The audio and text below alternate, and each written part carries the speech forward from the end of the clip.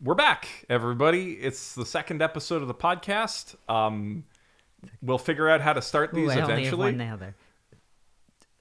Second. Oh, no, that one's broken too. Second. Episode 2. Episode 2. I guess it definitely looks like you're doing something rude there. I don't care. I guess all the audio-only people, if anyone even wants to listen to this audio-only, can't see my fantastic nails. I should put those away instead of advertising how sad they are currently. Hi. We're back. We're doing a podcast again. Again. We did more than one. Holy shit. That's a miracle. I think that is to be celebrated, considering us and our lives. Yes. And the state of everything in the world right now. Anyway. No, wait. Everything's fine. Watch anime. Yeah. Yeah. We're gonna wax nostalgic this week. I was gonna say nap, but no napping until this is done. I'm so tired. Okay. Anyway. So we figured since this is early in an anime podcast's life, it would be a good idea to give you guys a bit of our anime origin stories. It was really different in Canada than it was for Americans. We didn't have like wait, Pokemon Spotlight Hour. Skitty will be in the spot. Oh, it went away before I could read it. Skitty. Sorry. Yazy, we have to have a conversation about your Pokemon Go notifications in the middle of the podcast. No. If someone invites me to a raid, I'm doing it. It's the law. Yeah, anyway, we grew up without Toonami and stuff. It was very, very different. We got different shows. We got different dubs at some points. So we thought it would be kind of fun to share our experience with you non-Canadians who got to experience it differently, and also have fun with the Canadians, I guess. Just make some Canadians feel nostalgic. I guess. I don't know. The problem is that it's like a very specific time. So like if you're not our age, it also might not resonate with you.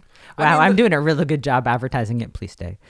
Please stay for this podcast. I promise it's not just old people being old.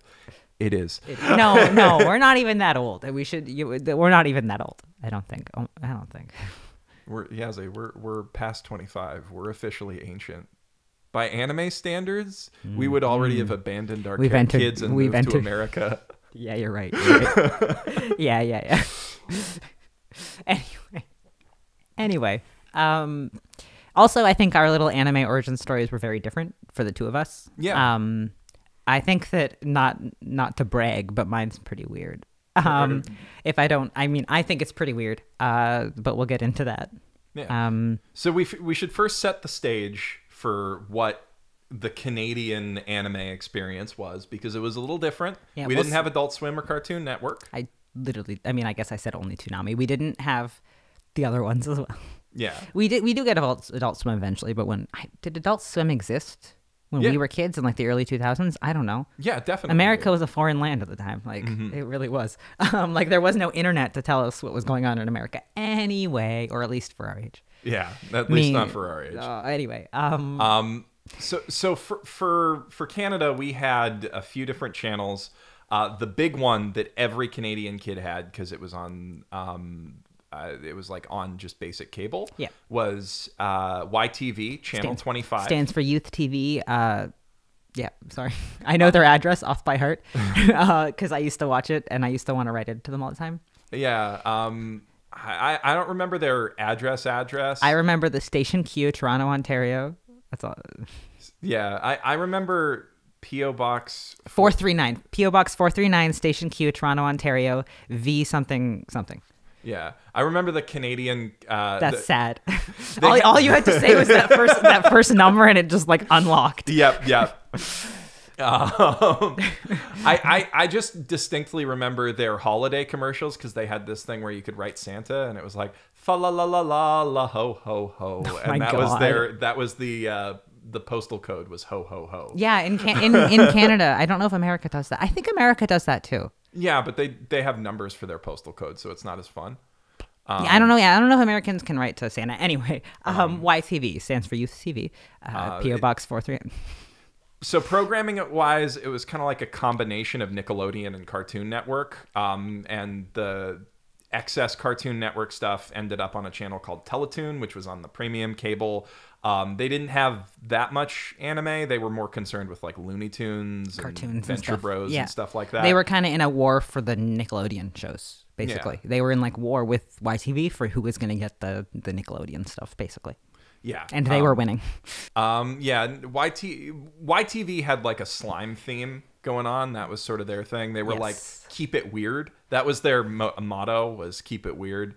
I loved YTV though. YTV was like, I mean, I know everybody loved Toonami too, and like it really was as important to Canadian kids as Toonami was, and like the hosts of YTV from our time, which is Sugar and Carlos, there was somebody before them that I don't remember. So we should introduce the American viewers won't even know about this because they didn't have the same standards that created The Zone. So The Zone was a block on YTV that was every weekday from like when school gets out to 5 p.m. Right. I mean, it's just like Toonami, but it was during the day instead. But Toonami doesn't have as much hosting. That's what I was getting at. That's what I was getting at. We had Carlos and Sugar, whereas they had Tom. They had a robot that was voiced. But as like the host. But he, like, I mean, I haven't seen that much of Toonami, but Carlos and Sugar did it kind of different because they'd have like conversations with you throughout the show about the show. And that was because we couldn't have as many advertisements on Canadian kids TV as American kids could. So they had to fill that time with something. So they'd frequently like come on live in between episodes and stuff. Or probably not live. Yeah, it would have been live for the Pacific. Yeah. Not Pacific. It would be... anyway, it would be live for Newfoundland. Yeah. And they were very important to losers like us because we didn't have real friends. And it was kind of like watching a TV show with your friends. Okay, but listen, I wrote to Carlos and Sugar like when I was a kid. And I got like the canned response back. And it was like the happiest day of my life. For real. They read because they had like a fan mail thing. And they read mine on TV, which was about how much I loved their anime community online, or like their I didn't use the word anime, but how much I loved their community online and stuff. And I got like the little photo of them on the Zone set back that was like signed, but it was printed by them. And then during their little fan mail thing, mine was one of the ones they read, and it was like literally the happiest day of my life. But like Americans, imagine if you got to like hear Tom read your letter on Toonami. It was like.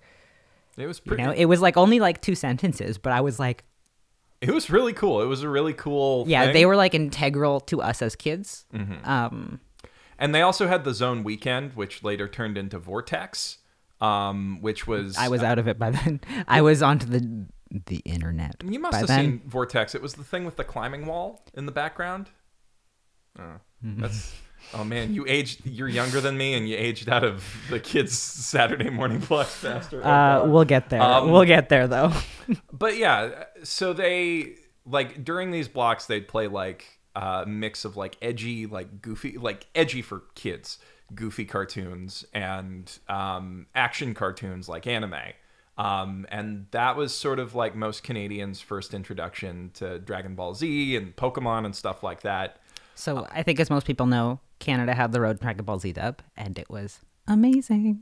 I actually like it a lot. I think I like it better than the one the Americans got, personally. Maybe that's nostalgia speaking. I will not take that L on other Canadian dubs, but maybe I'll take that on Dragon Ball Z. I don't remember. I mean, they did have to change over at some point because they stopped dubbing it after Frieza or something. Yeah, they didn't. They didn't even make it through Cell. I remember that like strange change where I was like, who are these new people? I was like, Vegeta, what happened? Goku, why are you the only person who's allowed to say he's Goku now? Oh my god. The one real Goku. Anyway. So we got our own dubs of a few different things, thanks to and some of you guys got a few of these dubs too from Ocean Studios. But Sailor Moon was dubbed in Canada. Yeah. The one the Americans got, I think, was dubbed in Canada, right? Yeah. They got the Deke one. I think they got the Deke version. We don't know that much about what was on American television in the 90s. Anyway, yeah, sorry, I got us off track because you were listing like the early anime that they got, and I was like, dubs. Because I want to hurry up and get into my Cardcaptor Sakura fight. We'll get to that. I'm like, hurry up. I want to fight you. Carry on. No, Cardcaptor Sakura's dub, I think, was just used universally.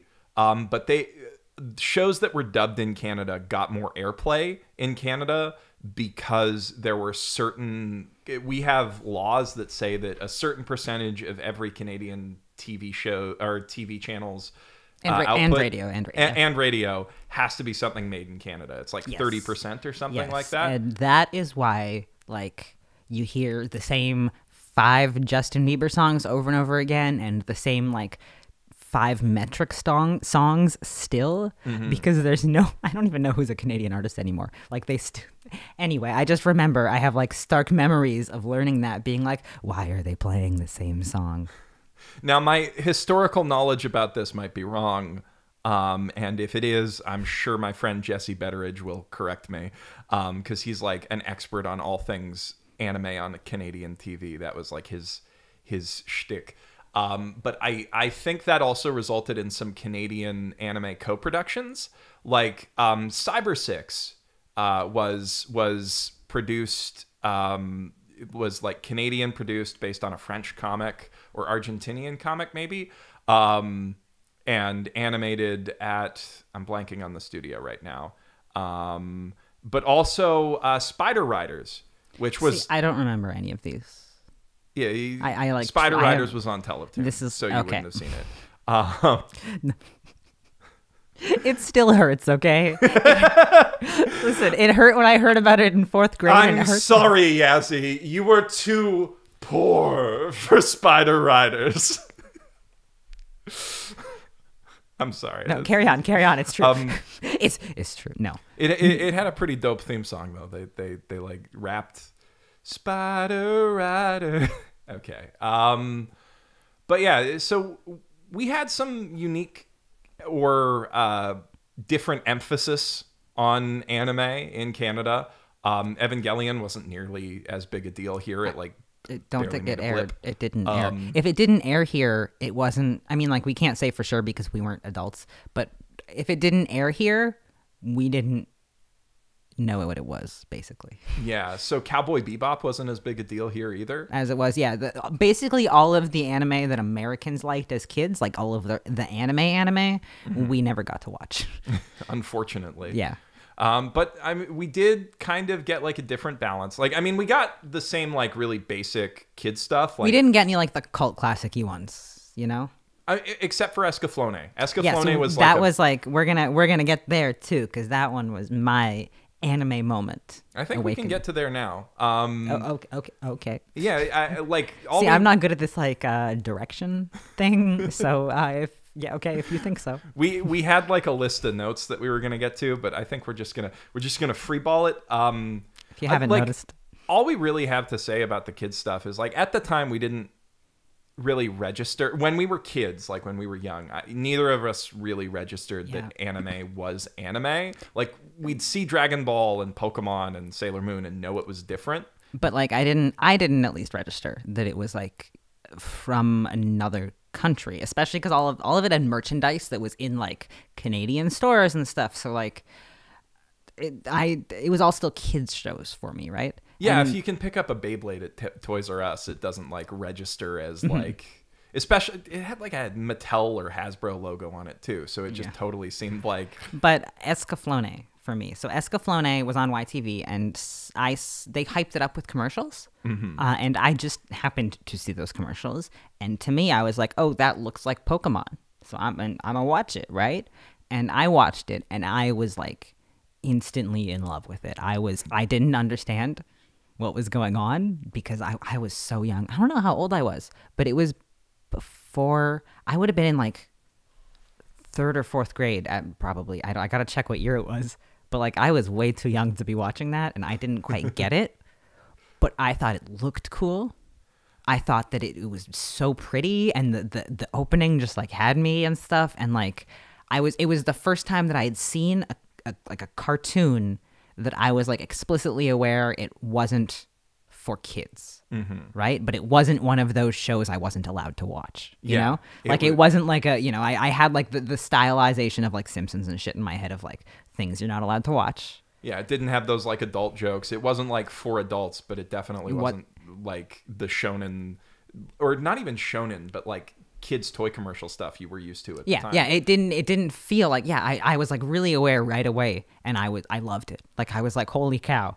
And well, yeah. I mean, it would have been like several cuts above the production values of anything else you'd ever seen before. Yeah, and that's what I mean. That's why I was able to tell like right away. I was like, whoa, this is like beautiful. This isn't a kid's thing. Holy shit. I mean, I didn't say holy shit because I was a kid, but yeah, I was like, that was before Inuyasha came. That was before even, sorry, oh yeah, I keep forgetting the microphone's not on the table, so it's fine if my foot accidentally hits it. We can bump it now. Yeah, I keep moving my leggy, and I'm like, oh no.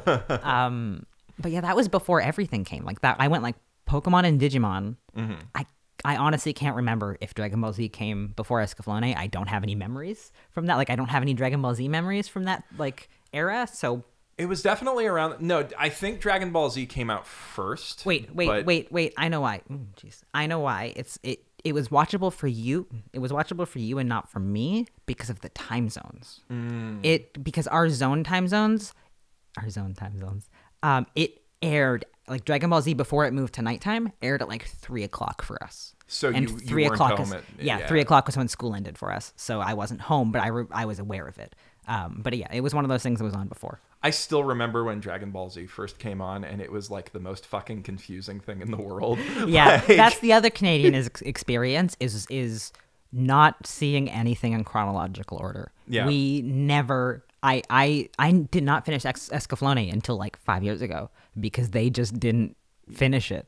Yeah, they never aired it in order. They do like marathons occasionally, but I have a very, very strong memory of, for some wild reason, it was they hyped it up as I think the last time they were gonna ever air Escaflowne, and they marathoned it, not even till the end because they only marathoned what they had, but they marathoned it on New Year's Eve. And it was like the greatest New Year's Eve of my childhood life because I finally got to see farther in, but it was also the last time they ever showed Escaflowne. That's such a tragedy. And they never finished it. They never finished anything. Oh, that sucks. I remember not getting into Escaflowne because at the time I was a dumb boy and I was like, I don't want to watch a show that a girl's the main character of unless it was Card Captors. They're branding it as like Lee being a co-main character totally tricked me into watching that, and I loved it so much that I just kept going. Yeah, you didn't give Escaflowne the chance, and I gave it a chance by chance. So yeah. The first show that made me like realize anime was really something different. Like I think I became peripherally aware of it with Digimon. Like I was like, particularly Digimon Adventure 2, because they spend so much time in a Japanese high school, and I'm like, our schools aren't like that. I've never seen a school like that. So Digimon Adventure 2 kind of clued me in, but Adventure 2 was obviously the second one. That's with Davis and stuff, right? With the eggs. Yes. Yeah, okay, that was around the time Escaflowne came out. That would have been around that time. Yeah. Because I remember, like I remember it being around that time. I was talking to my friends about the eggs and shit. So yes, okay. So that was around that time for me. So Inuyasha was the show that like made me start to realize, oh, okay, anime is just a thing I love, and that triggered me to start like watching more Saturday morning blocks like 4Kids TV and stuff like that, because I wanted to watch the anime whenever the anime was on. Yeah.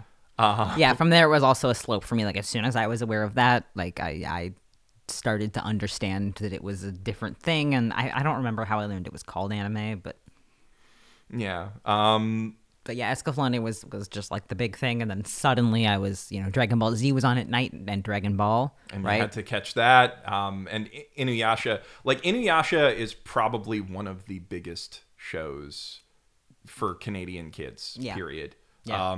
It's got the significance that Bebop and Ava have for kids who grew up on Adult Swim. Yeah.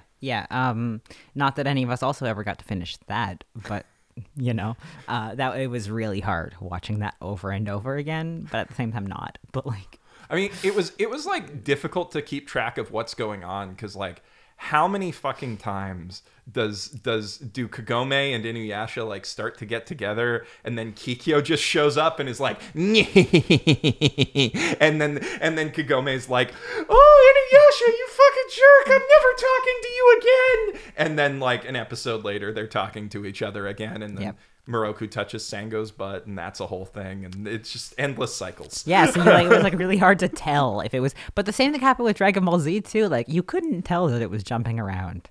It just didn't make sense. Well, the way they did Dragon Ball Z was interesting because they like got 13 episodes in to like Snake Way, and then they jumped back to the start, and then they got like halfway through the Saiyan saga, and then they jumped back to the start because they hadn't dubbed any more than that. Yeah. And then they got to the end of the Saiyan saga. Every time they ran out of episodes, they just start again. But because you're a kid who's not like 100% you're watching things like religiously, but not that. You're a kid, you miss shit, right? Yeah. So sometimes you didn't even notice they restarted, and then you like turn it on, you're like, oh.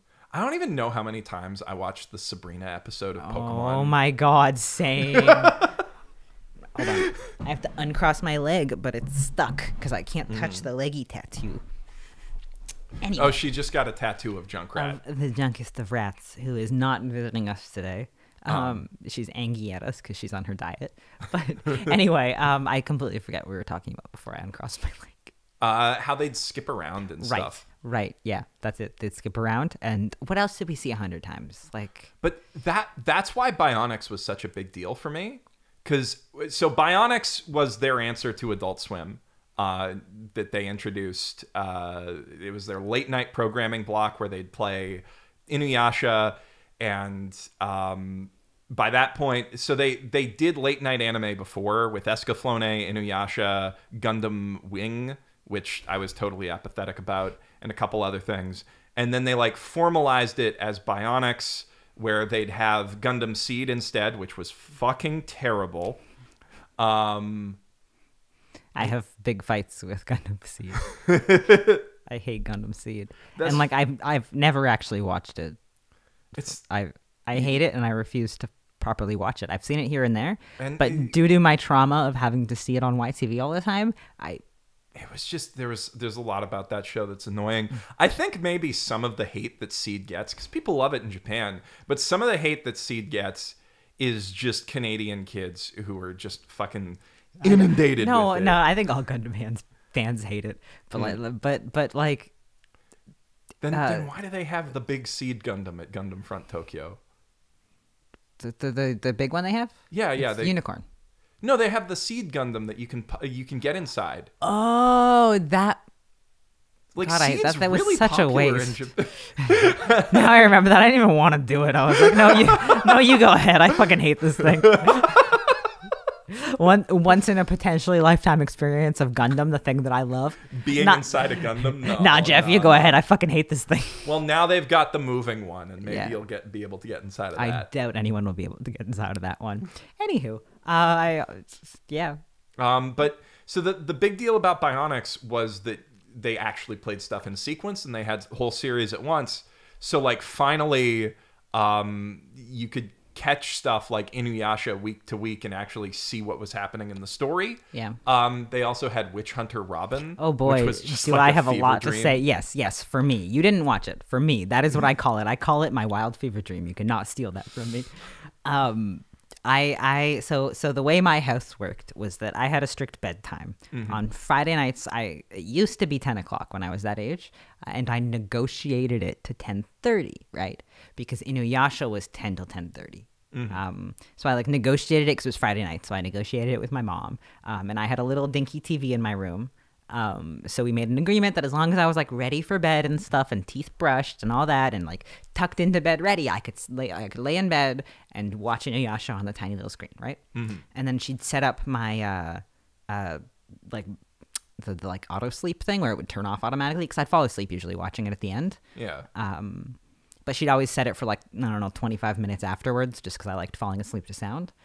Which meant that I would fall asleep watching Witch Hunter Robin. Oh, that'll fuck you up. It was weird. Like, not only was I too young to understand what the fuck was going on, but I also only saw it in bits and pieces. I refuse to think that anime like is a real thing that exists. Yeah. I want to believe every time someone talks about it, I'm like, no, that only exists in my head. I made that up in my sleep. Like, we have the DVD. We can no, watch it. No, we time. don't. No, we don't. It's not real. Not if real. it's not real, it can't hurt you. Yes, Witch Hunter Robin wasn't real. I'm trying to remember which other shows were on Bionics. I'm just gonna. They had Ghost in the Shell. I know that. And didn't they have Bleach? I don't know. Yeah, you were gonna get into that because at that point, at the Inuyasha point, I had started going on the internet. Geoff was sheltered and was not allowed on the internet. So I watched a lot of stuff on TV. But I am the youngest of multiple children, which means I had no rules. Yeah, and they had a computer in the basement, which was just a meant that, recipe for disaster. Yeah, which meant that by age like 10, I had completely unwatched internet access. It explains a lot, doesn't it? It does. It does.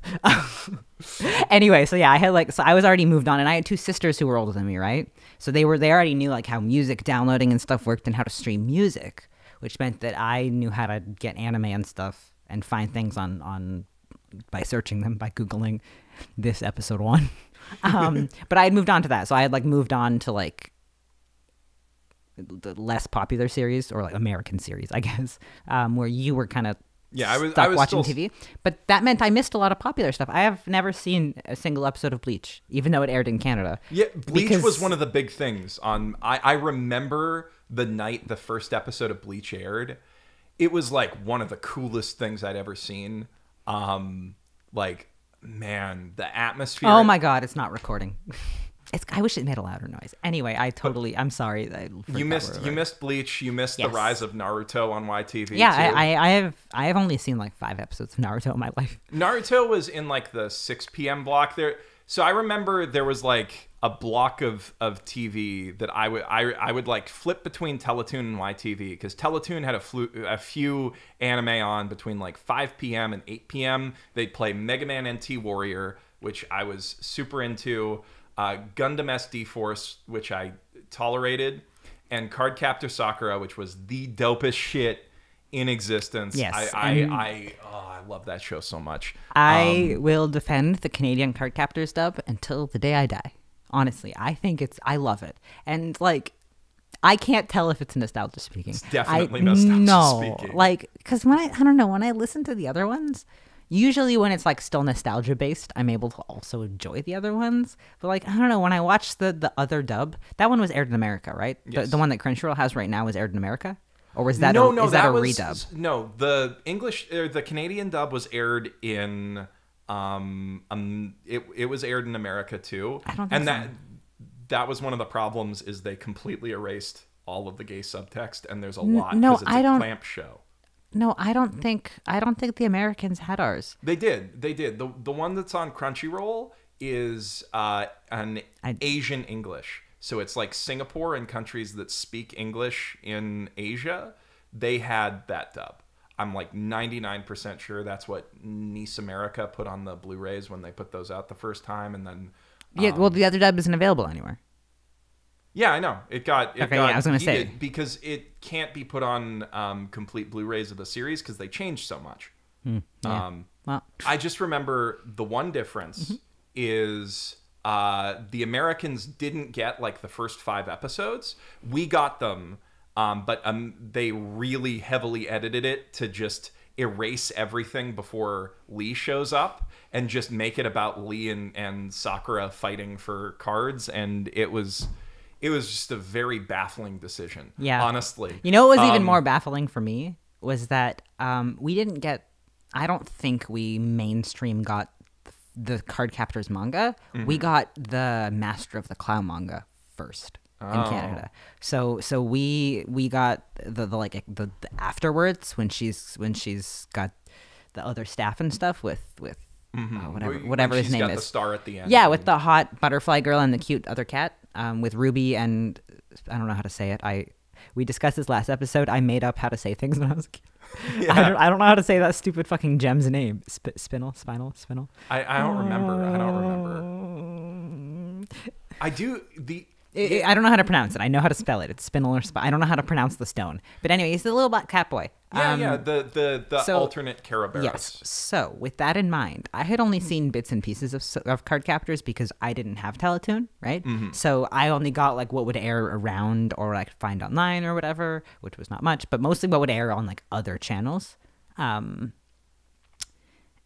then I went and I bought the Card Captors manga, which was Master of the Clow.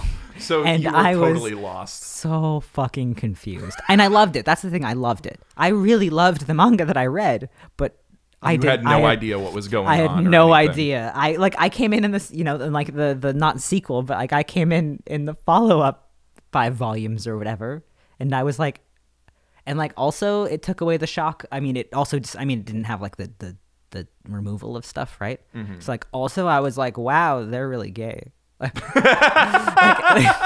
Yeah. But like in general, I was just like, what the? Yeah, it was very confusing. It was very confusing in the original because it was just Sakura's brother and his friend who's over all the time. Yeah. For his friend who's always hanging out in his room. And but like I feel like they also like really played up Sakura's crush on him even more. Too. Yeah. Like they almost made it seem like she had a chance. Yeah, more in ours because they got rid of the subtext between the two of them. Because implied relationships between a 10-year-old girl and a 16-year-old boy are less problematic than the existence of gay people. Of not even the existence, just like the maybe. The suggestion the of maybe. Gay people. Like anime dubs in the 90s were wild. Anyway, I remember, I think YTV had it actually, but the Card Captors movie was aired at one point. It was aired on YTV. It was for sure aired on YTV because I remember commercials for it. I never got to watch it. It was so beautiful. It was such a good movie. In the commercials, they had that like shot where when she has the dream, she has a dream at the beginning, right? I think. She has a dream of her standing on top of like Tokyo Tower. Yeah. So they showed that shot in the trailer thingies when YTV was hyping it up. And that is like, I remember. That's like burned in my brain as like the prettiest thing is that pan up shot of her in that outfit. Even more than that, they also put the second movie on. That I definitely don't remember. By then I was deep in the internet. Yeah. And they had like, there was just this town that they run through and it's so like Ghibli messy, like there's so much going on in it, and I remember I think that's one of those things that made me fall in love with cell animation and painted backgrounds forever. Mm-hmm. But back to Bionics, because I just want to talk about the other stuff that was on Bionics before we go into where we went our separate ways and you started going on the internet and I slowly filtered onto there after buying anime on DVD. Because, that was a whole experience. But oh my God, yeah. So stuff that they had on Bionics, because Bionics was pretty good. They had Eureka 7. I remember watching the ever-loving heck out of that. I'm trying not to drink my water, like, directly in the microphone. Yeah. I remember watching... I definitely don't. I had never heard of Eureka 7 until, like... Yeah, so you definitely missed that vlog. Yeah, no, like, truly... Until we met, you never... But also, I didn't know they aired... No, not till then. No, I mean, like, till I was, like, back into anime, like, I don't know how to say back into anime. I wasn't, but, like, in college. Yeah. But, like, I didn't know it was on YTV until, like, 20 minutes ago when I was looking up the list of things that were on YTV. Like, that's how, like, I had no idea that we got Eureka 7. Like, anyway, carry on. Let alone that you watched it. What the fuck? Yeah, no, it was like, great. The first time I saw Eureka 7 when I was older, I didn't recognize it. Do you know what I mean? I had never even seen trailers for it. No. So when I read that 20 minutes ago or before we started, I was like, anyway, carry on. So, yeah, the other thing was that as this stuff was airing on YTV, we also had an anime club at our local library. And like people would bring episodes of Eureka 7 there and Full Metal Alchemist, which was on Bionics. I also didn't know that until 20 minutes before we started. And I only had volume 1 of that, but I did watch it on YTV and that was a ride. They had Death Note, which was just like that. I think I knew. Yeah. Yeah. But by then I was already online and watching it in Japanese. So. Mm-hmm.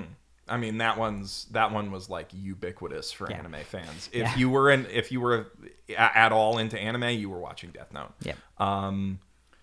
And they also had so they had Ghost in the Shell standalone complex. That one, it was on at like 2 a.m. That's the only reason I remember them having it, was because when I would look at their schedule, I'd be like, I'd look at like what the poster thingy looked like, and I'd be like, that looks cool, but then it was on at 2 a.m. So. And they also had Dot Hack Sign, which just... That I knew about. That dug up a deep memory for me, though, because I remember I watched all of it, but I don't remember anything about it. And I'm pretty sure it was because I was just bored. But maybe I should give it a second shot, because it was directed by the same guy as Irresponsible Captain Tyler. So was Spider Riders, by the way. Watch Irresponsible Captain Tyler. Okay, that was really loud. Sorry. That was so loud. That was really loud. Yeah, no, I didn't. I mean, I remember Dot Hack being on. I never got to watch it. Yeah. I had also moved on to going to buy burned DVDs at like what we have in Toronto called Pacific Mall, which was kind of like instead of having a Chinatown, we had just a mall. Yeah. Basically. And that was where you could go to get all of the, like, that's where I went to go get my PSP. Sort of like the Crystal Mall? Yes, kind of like Crystal Mall here, yeah. It was where I went to go get my PSP hacked. It was where I went to go buy all of my ripped anime, and it was where bad. You got your R4, I'm guessing? Yes, where I way overpaid for my R4. Because I way overpaid for my fucking PSP, too, because I was like a 12-year-old being like, please help. And there were people online doing it for free. Anyway, that's where I got to see all of the things that aired on TV. I went and I just bought them there for $1, but it was like bad. So the way they were subtitled was they took the Chinese subtitles and then just wrote the English over them. No, they just Google translated them and timed it the same. So when I watched Code Geass, I had no idea what any of the characters' names were. When I watched the second half of Death Note, because I watched the season 2-y thingy of Death Note with the blonde boy, I watched that on the $2 DVDs. I had no idea what anyone's name was. Like, it was just like... So there was like a Japanese language school in Vancouver that I went to for a couple years. And they did like a yearly like flea market. And I picked up a couple bootleg DVDs there too. And I remember His and Her Circumstances had the same thing. So I just had to watch the dub. And also it was like... none of these had dubs, yeah. It was... Man... That is the true way to watch anime in the 90s. With Google Translate or whatever. Yeah. From Chinese subtitles that are timed wrong. Mm-hmm. Yeah. Canada Bionics was also, this is the last thing on Bionics, and it was also one of the only places that Case Closed, aka Detective Conan, got any airtime. No, never saw it before. That gave me a taste for it. What is it? For mystery solving. Oh, I thought you were gonna. Okay, I was thinking you taste for what, hating it or something. Like, no, I love that show. Okay, I didn't know. Okay, yeah, no, I never got to watch it, so I was, like I said, on the internet.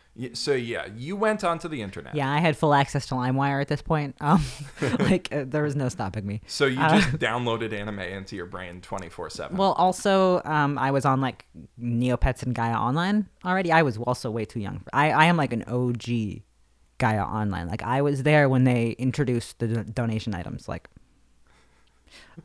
I was way too young to be on that fucking website. Anyway, at that time, I could only access the internet like at my local library or by using our dial-up connection on the computer in our kitchen.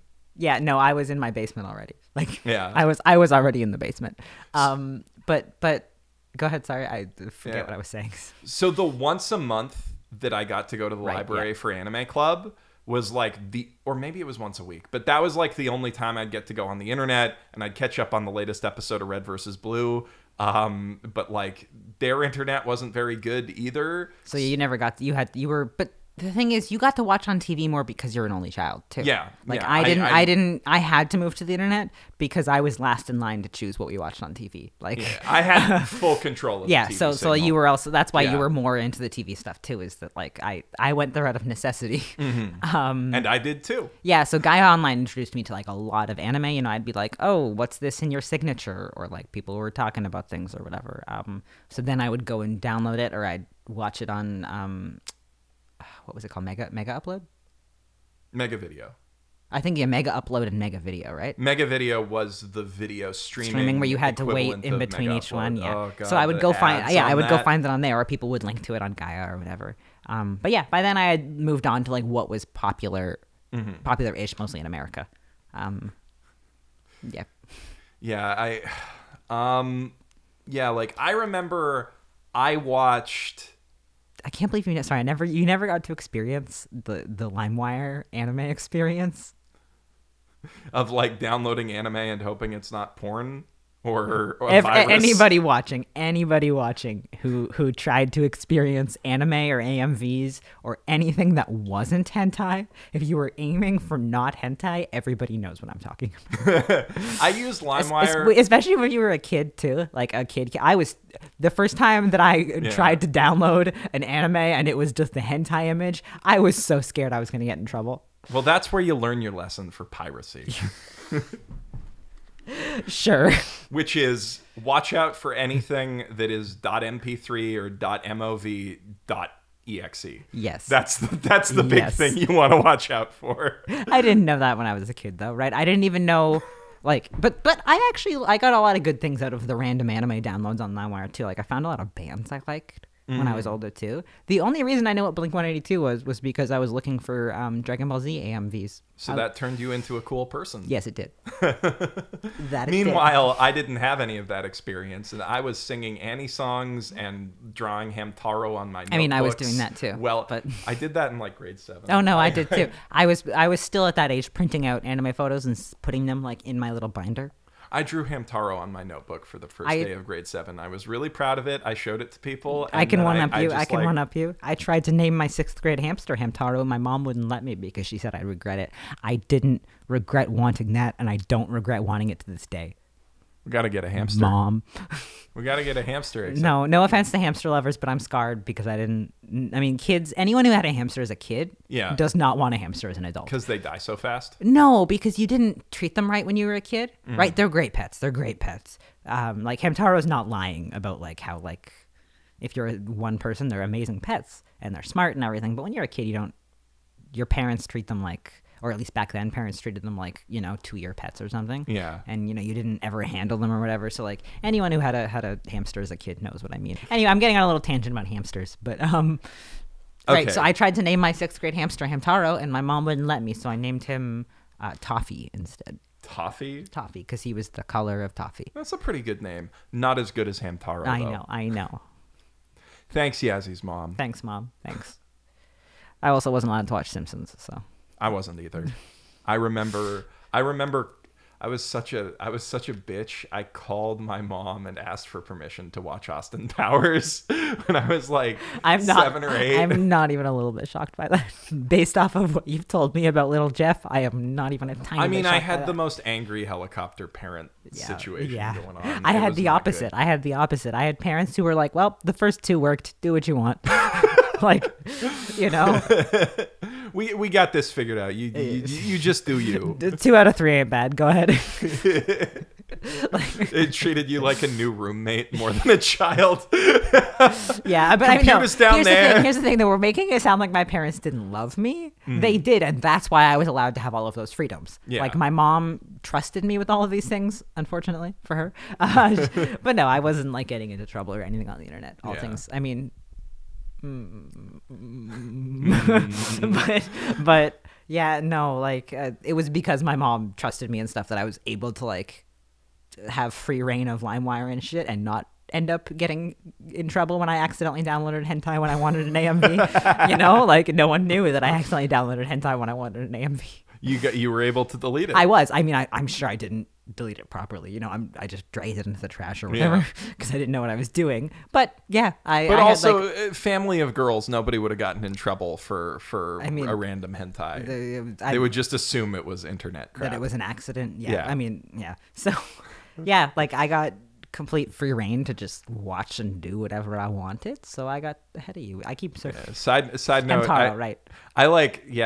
My situation was I had to like print out hentai and hide it in little tea box. I had the opposite. I was like trying to throw it out, being like, the fuck, I don't want this. I had like an accidental folder full of it, but not because I wanted it.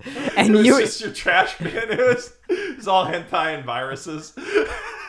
And they're printing them. Yeah. So my more serious anime experience was all legit stuff, basically, until like I got my PSP, and then I could download stuff to it. Yes, and you could watch them on your PSP too. Yeah. Suddenly anime was portable. And I could also like browse the internet on it. I remember using justdubs.net a lot at the time. Everything was like just blank was the kiss whatever of the time. Yeah. Like, because there was just Dragon Ball Z is where I watched all of the Dragon Ball Z episodes. I remember. Just DBZ. It was like just -DBZ or something. Yeah. This was back before there were any of these streaming platforms. So yeah, and they there were was like no option. Yeah, but they were to pirate. They were all hosted also on Mega. Yeah. Like Mega Video, so you also couldn't marathon them if you wanted to. That was the worst. Mega part. Video, the only thing with a worse ad platform than Crunchyroll. Yeah, honestly, it's like the wait period was the worst. Because could you pay to get rid of it? Yeah, no, they had like a paid premium thing where you could like pay to get like 20 megabytes per second download speeds and stuff like that. And it was like $20 a month or something. I don't know. I never got it. Obviously, of course not, because it was a huge ripoff. But anyway, yeah, watching it that way, it was all the just blank is like what would always come up, and like YouTube wasn't out yet to even watch them there at that time. I don't think, or if they were, it was blocked. I don't know. Yeah, no. I know I used all. I remember watching just DragonBallZ.com as soon as you said that. YouTube's problem was that everything had to be uploaded in 7-minute chunks. Yes. So it was actually better to watch it on. Yeah, you would get a complete thing on Mega Video, or you would get it in 3 separate chunks that you had to search for because YouTube's recommendation algorithm was even less good than it was now. By the way, Nozomi Entertainment at that time put all of their stuff up. Like, a lot of stuff has been up on YouTube for over 10 years on Nozomi Entertainment's website, including Irresponsible Captain Tyler. You should watch the Irresponsible Captain Tyler. So I bought a lot of DVDs at Indigo Books. Yeah. That was like... that was called Chapters for us at the time. Yeah, Chapters Indigo. So you had Chapters, and that was on the East Coast, and Indigo was West Coast. We never actually said that. Sorry, Jeff and I grew up in different provinces. I grew up in Toronto, which is middle of the country. It's near New York. And Jeff grew up in Vancouver above Seattle. Yeah. Yeah. So, I always just assume Americans don't know what maps look like. Sorry. So we also got access to different American TV. Like I had... Right. Yeah. You guys got sorry, go ahead. Yeah. So I had Fox from Seattle. And I just remember like part of like my anime memories are tied up in like...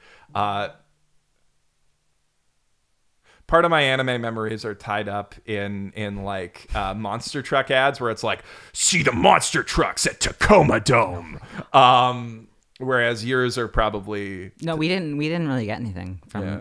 every once in a while there would be like a Buffalo channel from Buffalo, New York, but like, so I never got to see any of that stuff either. My next step was 4Kids.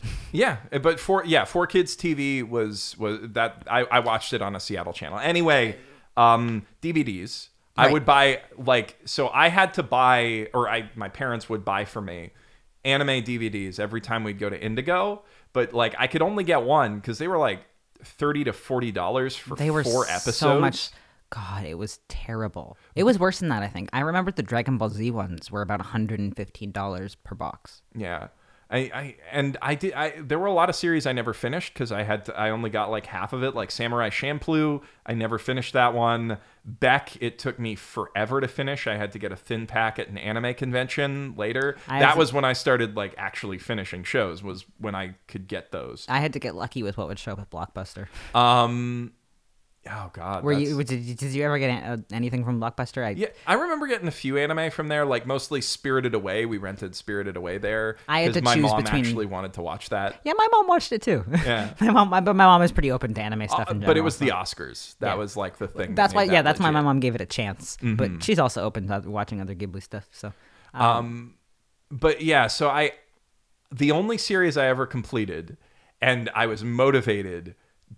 Because by this point I did have a TV and a PS2 in my bedroom. So I had a little bit of privacy there. So I got Girls Bravo, and that had titties in it. Oh my god. That was the whole. Inuyasha was my first purposeful anime titty something. You know what I mean? Like not Inuyasha the anime, the manga. Yeah, the manga. I remember when I bought the manga and Kagome's titties were in volume 1. I was like, titties. Yeah, I saw that in Ranma and. Oh wait, no, but there was also Goku in Dragon Ball GT. That was the first.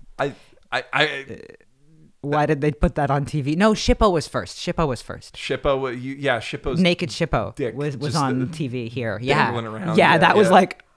I remember seeing that as a kid and being like, that was yeah. I don't know if they let that happen in America, but here I was like Pikachu facing it, like. Yeah, man. Anyway, Bravo.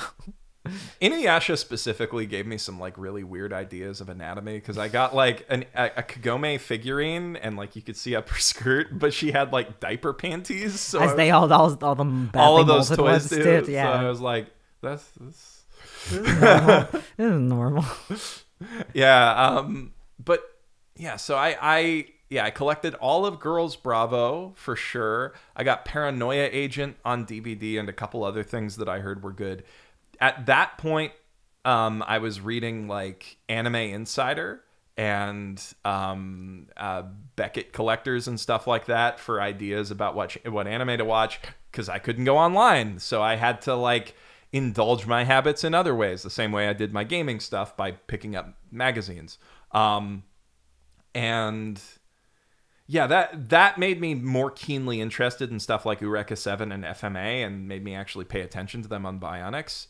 I guess we should like move on from our childhoods into like that transition. I just quickly wanted to say about the magazines and stuff. I had like the reason I was more into manga at that point too. I got really into manga because hopefully somebody else listening, I hope somebody else had this experience because it was like the greatest experience of my childhood, is that we had a local tiny comic book shop. Like tiny, not even, card shop. It was a card shop. You've told me about this guy. Yeah, it was called like Excalibur, but with an X. It was right near one of the main streets that my mom did like book club or whatever on. I don't know, but they were just the best. It was just run by a guy, and he was so like dedicated to making sure I didn't give up on anime. Like when he saw that there was like a young girl who was interested in like anime for real and stuff, he like facilitated it like crazy for me in like the nicest way. Like he ordered Fruits Basket volumes for me, and he ordered Shonen Jump for me, the monthly Shonen Jump ones, because we would only get them, the monthly English ones. So we couldn't get those in Canada, so he got a subscription for me to buy it off of him every month.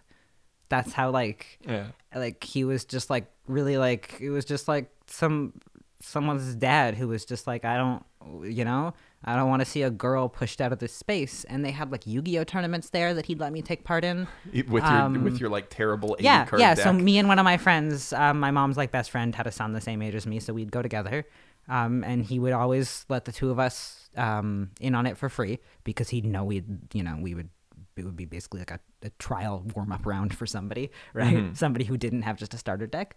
But yeah, he was like one of the big reasons I kept going with manga specifically, and that I discovered a lot of series was because he was like that Fruits Basket hookup was like for real though. But it life changer. It was though, because you would know too that like it wasn't really available quickly.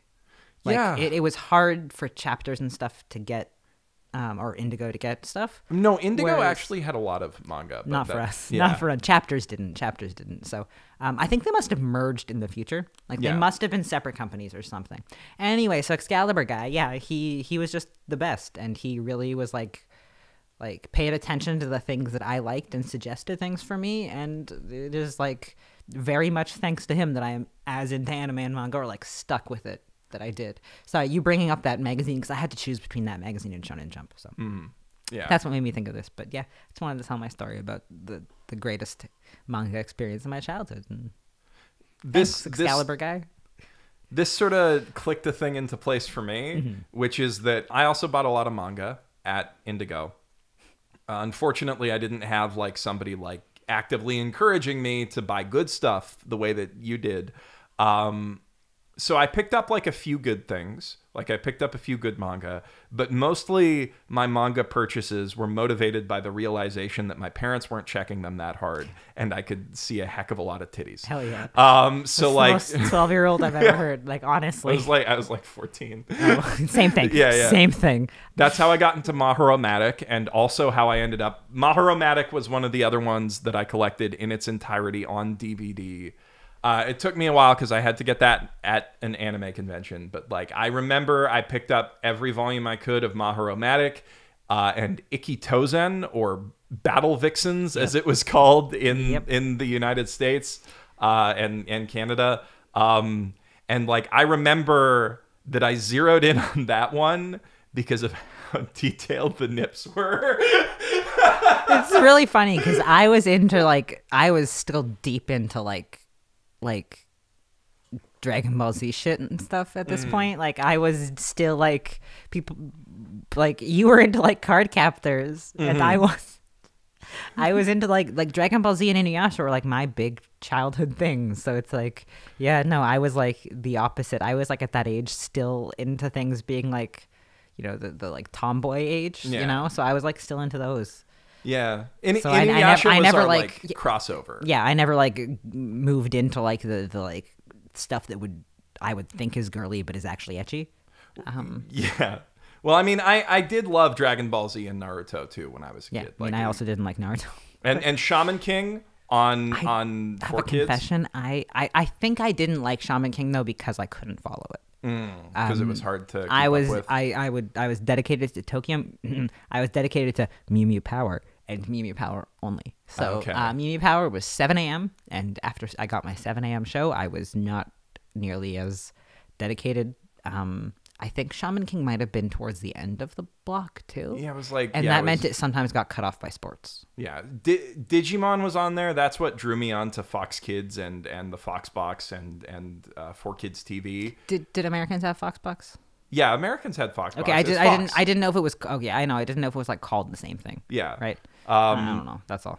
Yeah, no, that was like that transitionary period where they had like Kirby Right Back at You and stuff like that. Fighting Foodons and I was super into Ultimate Muscle. I hated Ultimate Muscle. I fucking hated Ultimate Muscle. I'm sorry. It wasn't like for any good reason. I thought it was going to be like Dragon Ball Z. Yeah. Right? And I was so disappointed when it wasn't.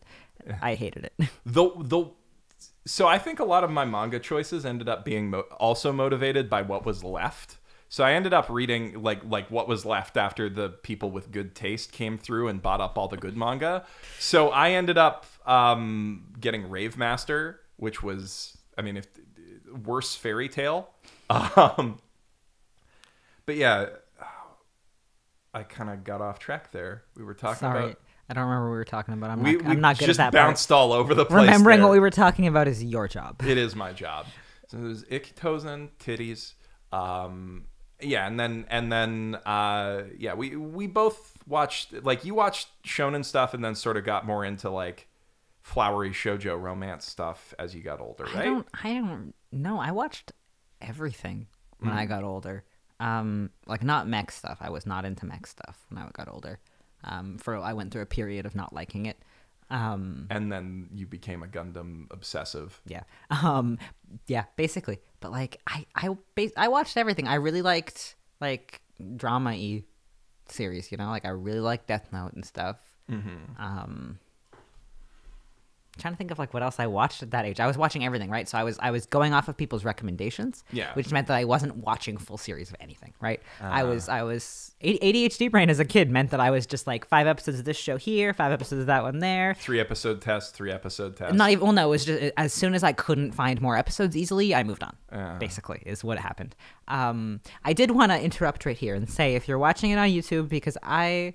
Like that Excalibur story is like my favorite story in the entire world. So like I wish that I could like tell Excalibur guy that it's closed now. It closed a long time ago, unfortunately. But because they were like above a theater and the theater closed.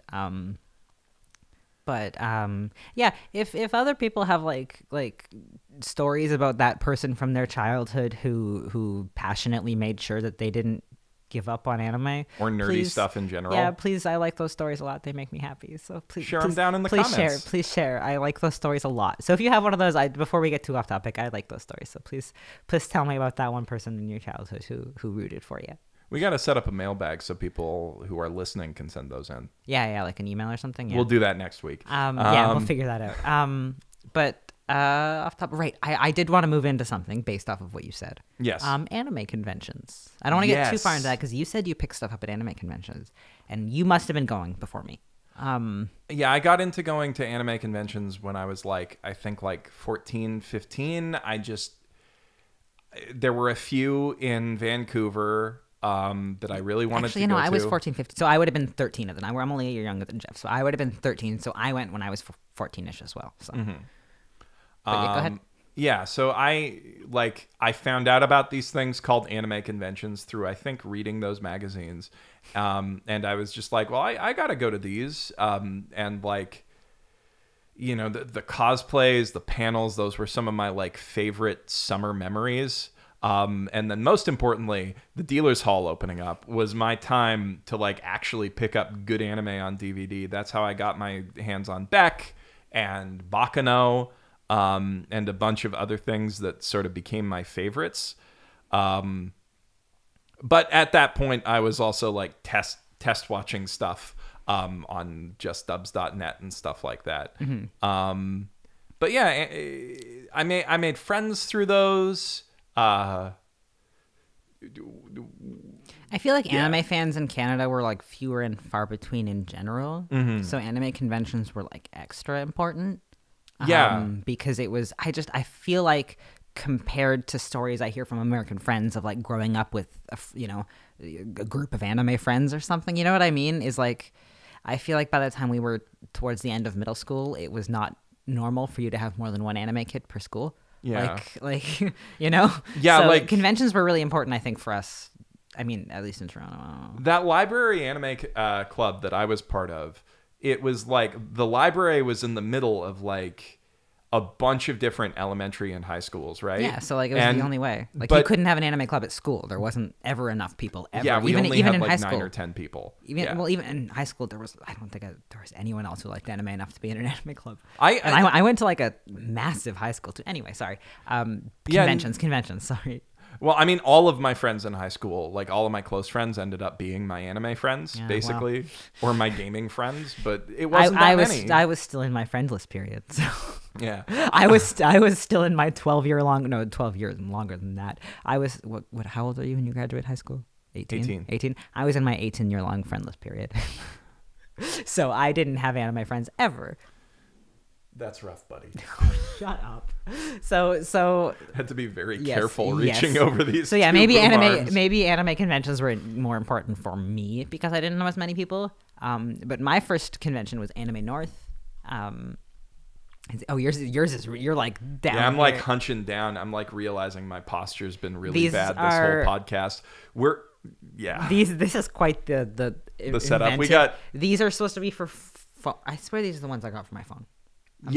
No, I got these for this. Whatever. I have the exact same one for my phone with just a different attachment, and they're not good. And they're like clip arms, and our table has too small of a lip. Yeah. So this is a lawn chair that has arms. Yeah. So they're clipped onto the arms of the lawn chair right now. And you might be able to see we've got some our camera bag and pillows on here so Junkrat doesn't climb up and ruin our audio. But unfortunately, they're not the strongest. So Geoff has, if you're not watching on YouTube, Geoff has slowly been sinking.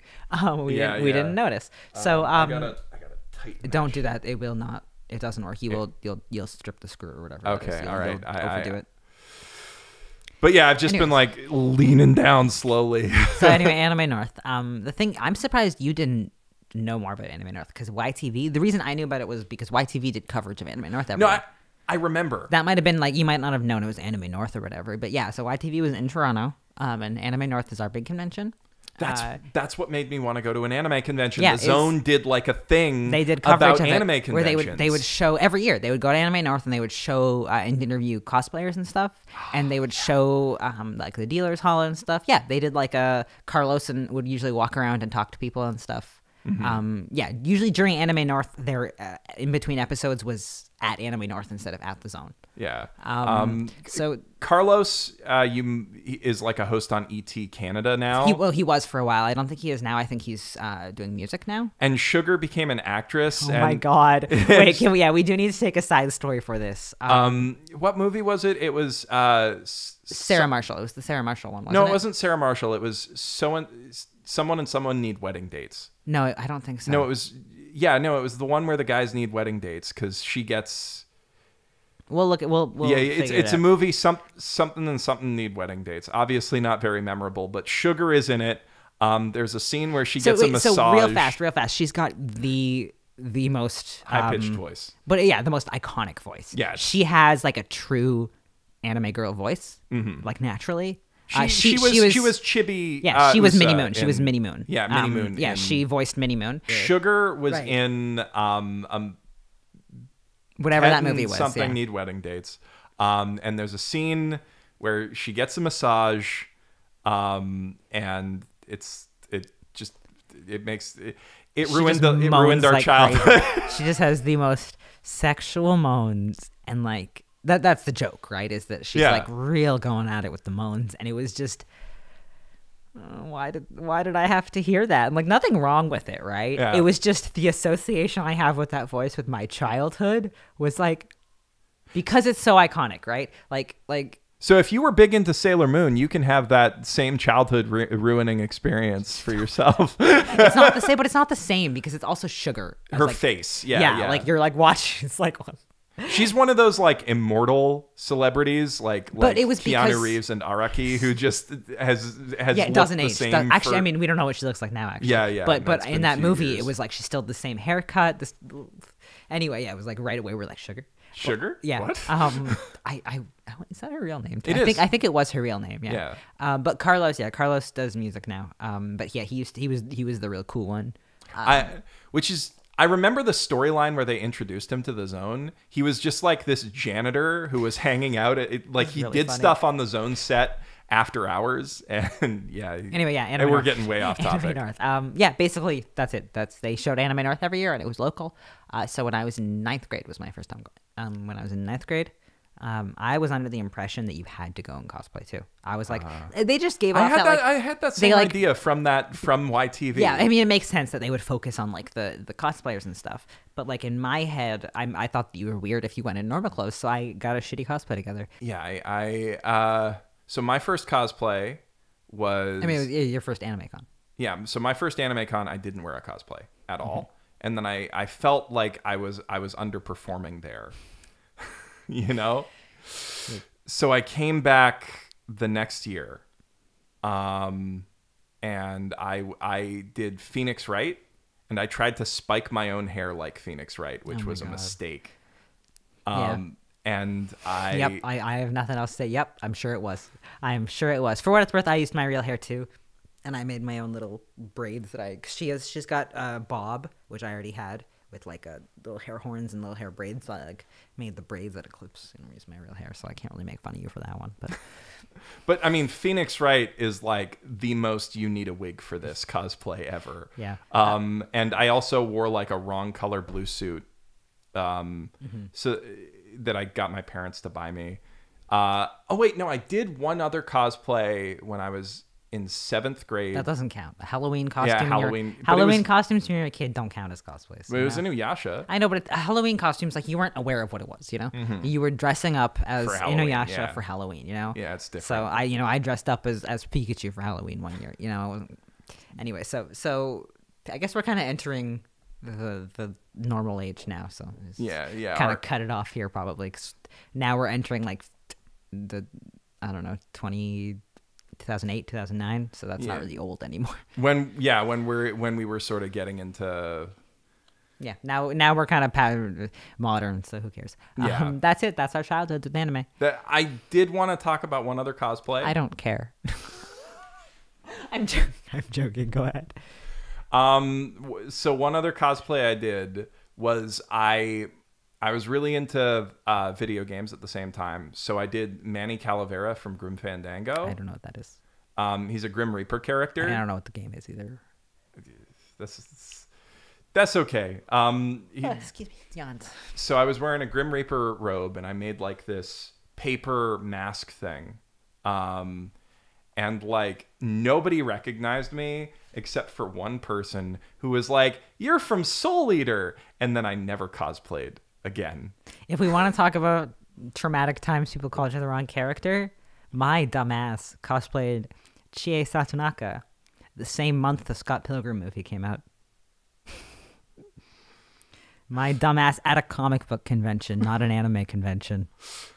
That's to Toronto Fan Expo, which is comic books. I wore a Chie Satonaka cosplay, and I'm sorry to anyone who's listening to audio. Trey, if you can put the two of them on screen right now, which would be Kim Pine in her green sweater, her green track jacket that has a light green stripe this way. I see it in my brain. And next to her would be Chie in her green track jacket and lighter green stripe across here. Didn't they also both wear like Japanese high schoolgirl skirts? I think they might have both worn skirts. Yeah, and they both had the short brownish red bob. Like it was one. You want to talk about traumatic times that everybody calls you the wrong character. That's all. I wanted to end it on that. I'm so sorry. Stupid fucking ass wore it that month. Yeah. So that was what it was like watching anime in Canada. Yeah, we got a little off track, a little off track with that one, a little all over the place. But I mean, that's how childhood is, right? I guess. or that's how bad podcasts I wouldn't know. Are. I don't remember. Yeah, that's how bad podcasts are.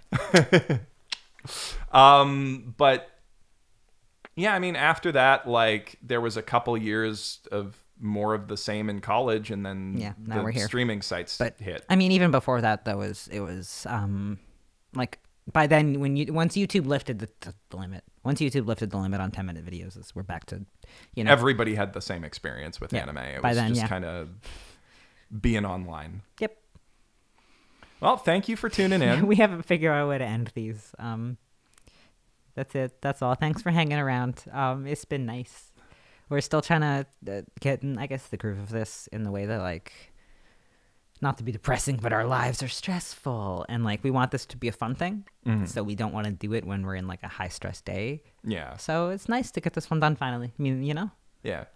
We will be doing them weekly. Yes. I mean, we are. This is still weekly. Yes. It's just nice to sit down for a second one. You know? And... Thanks for coming out to join us. It's been nice hanging out with you guys. Hopefully next one won't have our arm thingies on a chair. We ordered... Actually, that might be here already. Oh, well. We ordered like a table. Bye.